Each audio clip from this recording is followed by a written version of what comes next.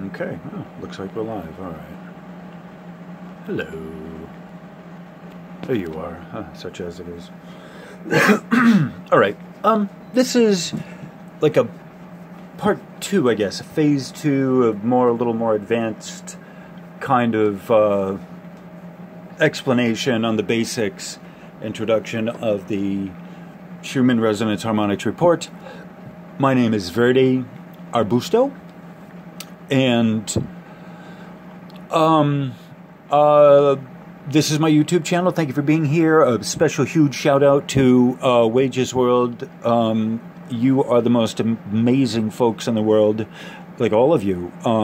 It went from that 45 number to, in an hour it hit 348, and then like overnight I had 902. Wow, I'm humbled. Thank you very much. And I have, as a special thank you, I did a little short video as a giveaway to the 1,000th subscriber. And thank you all very much. All right. So this is, it's the 28th of January, it's Tuesday. I'm going to do also, as a thank you, a longer video this time, and hope that it can get uploaded in a reasonable amount of space. And I'm going to maybe fill in some gaps. I'm going to share the research, what I know, and this is going to clear up a lot of, I think, I don't know, whatever. All right, so the first thing I want to say is down here at the bottom, you'll see screen capture is from the s.o.s. system in Tomsk, which is at the Tomsk State University in the middle of Siberia. That is where Mr. MBB gets his. He posted online, and if you go to the website, he has it's just the spectrograph, but you can go there. I will show you where the address is. You can go there and look up the dependencies, and I would recommend that's what these are for everyone. And so I did a screen capture. I put this together in the program and I had to stretch that out. You know, you see it's got a little bit, overall it's pretty nice, yeah. All right, so it's important to line everything up with the date code in the bottom. All right, so what we have here is frequency, and this is F1, F2, F3, F4. I have this absolutely upside down, even up to including the spectrograph, so as to draw the attention to things that you would not otherwise have seen from anyone else, except one person online. All right, so I've gone over frequency. I have to keep going over it again and again. But you see here, when they're all laid out, consecutively, this hump here, and you can tell what the numbers are. I'll go into it a little bit later, but the frequency is basically the wavelength. And I put the analogy here is you have to think of the frequency here as the size of the ship or the vehicle. It's essentially the volume. So how big is the wave? So here on the top, it's 8.0, and on the bottom, it's 7.32. That's not a very big vehicle, the little pedals in there. So the way that they have the frequency is it's dependent on something. You can't have a frequency of nothing. So what's floating around, you have this interesting tick here in the amplitude. This down here is the amplitude. You have this tick here, but look at how the frequency is dropping. How does that happen? Why does that happen? This here is a dead space with the green mode. Look at that. It's going crazy, crazy, crazy, crazy. How does the white, what is going on with this white here that it's getting any action? What's causing this? I don't know. I mean, I really don't know. But you see it. There's not much based on that. This is pretty flat. You can see that. But this little hump in quality, you see, ding, and a little, not even really much, you're at 2 there and 35. So this is your scale here for the amplitude. Everyone focuses on these peaks here as the amplitude, but there's more to the picture.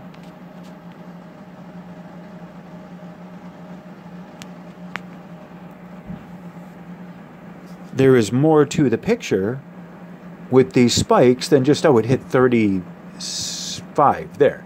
You have to look at the scale that it's at, right? So going from 2 to 21, and then going from 1.9 to 9.3, and this one here, always the big one. That's 1 down there at the bottom, but 15 up here. This is the big-ass Cadillac, the I don't know, like the tuba, or, you know, it's a bigger, thicker antenna and wires and everything to get this one. This is legitimately, see here, it's at 31. See, this is banging out. Holy crapstick, right? And you look at the scale from 5 to 31. See, it's capped off at 31. You see the flat top there, and even there, dropped off. Now it's scanned. It's scanning. This is not a continuous thing. There's a refresh rate of, I think, 100 hertz. So that means every 100 cycles per second, it samples. So that's what part of these drop-offs are like that, is it's I don't know. I don't know how to explain it. But part of it is in the sampling rate of it, that it's like an approximation of it. But there, at this point here, those little guys there are different, and I'm gonna tighten in on this in a little bit so you can see the top of them, I think. But you have to look at the scale of the quality. This is the magnetics of it, the magnetic flux at 31. It usually caps out at 31. That's not the frequency. This guy here is the frequency. The frequency of that will cap off at 31, but it's not capping off at 31. It's staying within 26.4. So this range here, look at that. It's not even at 24.5. It's at 24.9. And it's not even, I mean, look at this is the heavyweights here.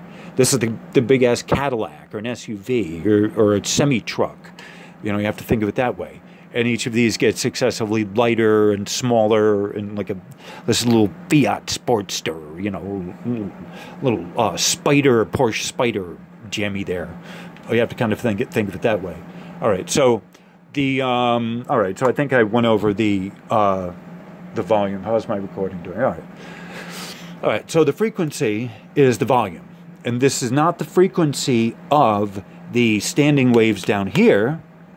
The frequency of the standing waves down here are these... Oops, sorry, hit the stand. It's an action movie. All right, anyway. All right, so there's a joke for today's joke. All right, so my...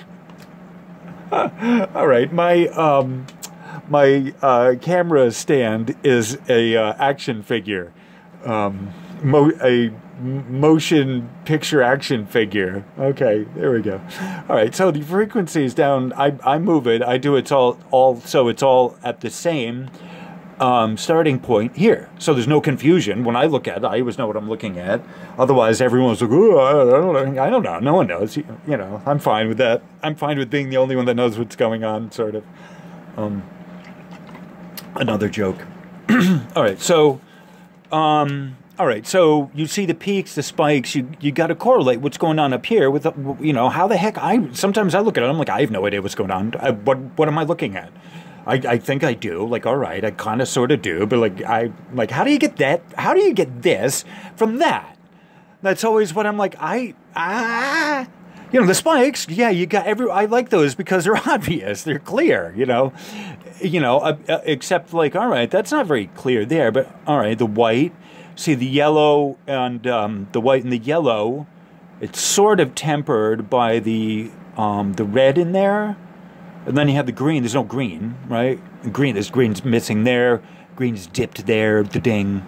So the light, tiny spike there of red. All right, a spiky of yellow there. So you have, except that goes down, but that's still, how do I put it? A frequency drop does not necessarily mean that it dropped in frequency. It could mean it dropped in direction. I think that's important to recognize. That's beyond my thinking, but that's something you have to kind of consider.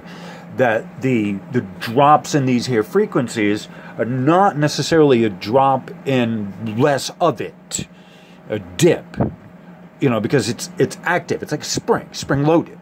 You have to kind of think of it that way, based on this here, the very top of it, the navy blue. That's at rest. You can see the at rest, but it's very, very little of it in the highest. This is 40. That's 40 and 36 hertz, right? So this is our resonant hertz of that. 30. The green is capped off at, you know, here we have 8. Then we have 16, 20, 28. All right, so the green would be capped off at here, right? That's our 30 point, 31 technically. So the next one up is 33. Our next resonance is at 33.3. The Masonic stuff that we are taking over, all right? Now you look at these oranges in here. See, these are mid-grade electrics floating around. This is the only way to put it, floating around, giving you tinnitus. This is called the ringing in your ears. It's all this, and you know, at ear level here, da-ding, da-ding. This is successively higher going up in the atmosphere as well. It's important to note. So all this stuff is this is where your feet are. You know, you got to keep grounded here in this very dark area here. Keep your feet grounded there. And all of this is hitting you in the head, hitting you in your spinal column, your knees, my knees, your daughter's knees. All right. So the quality is measured in picoteslas. You got 2 induction coils that are like that. Where are we? Configured like that. All right. Perpendicular to each other. The coils are finer for Q1 and Q2 than they are for Q3 and Q4. Like quality is a magnetism. Quality 4 induction coils would be the biggest. And I'm going to show you pictures of the induction coils. Amplitude is measured vertically on a dipole antenna, will therefore show the upright spikes. We can see the synchronization and coupling across. All right, so you see how they're coupling. The mode across the antenna is coupling. The ding is pike, but ding to ding. Except for this jammy jam right here. Look at him all happy with that bouncing with that crazy ass electrics just dinging it, and the bell going ba-boom. Right? So these are the hammers coming in from lightning. Theoretically, that's lightning. But look at that. That's not lightning. Where the heck is that? That's not lightning. That's not lightning. This is, you're like, that's not lightning. You know? This is not lightning. It's not lightning. Well, okay. I mean, that's not a joke. I can't joke about that because it's not lightning. That's not Schumann energies, Schumann theory, Schumann equations, all of that, whatever that. Okay. So, all right, so synchronization, coupling, 3 modes. Okay. We can see the synchronization and coupling across the spectrum of the first 3 modes of measurement. These are like shortwave bands. Notice how the green mode is fully legitimately within the 30 hertz ULF boundary designation. Green are those waves, fully magnetic, which are closest to Earth and our lowest atmospheric region. Notice the coupling of F4 with Q4. These are not heartbeats.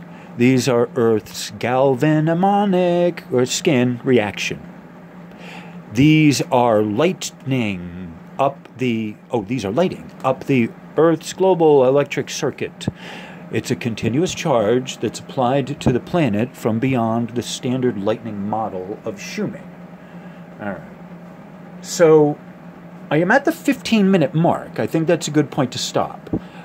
So this is going to be a part 1 of A Wages World Thank You that's kind of preempting the rest of the itinerary of what I had otherwise would have been planned. Kind of in honor of the 1,000th subscriber, which is, you guys are absolutely amazing. Thank you. All right, so I'm just going to stop here, and then the next one I'm going to pick up here and then kind of go off from that. All right, so thank you very much. I appreciate all you being here. You all are wonderful, and I I have a reason to get out of bed now. Thank you. And I will see you on the flip side. Thank you.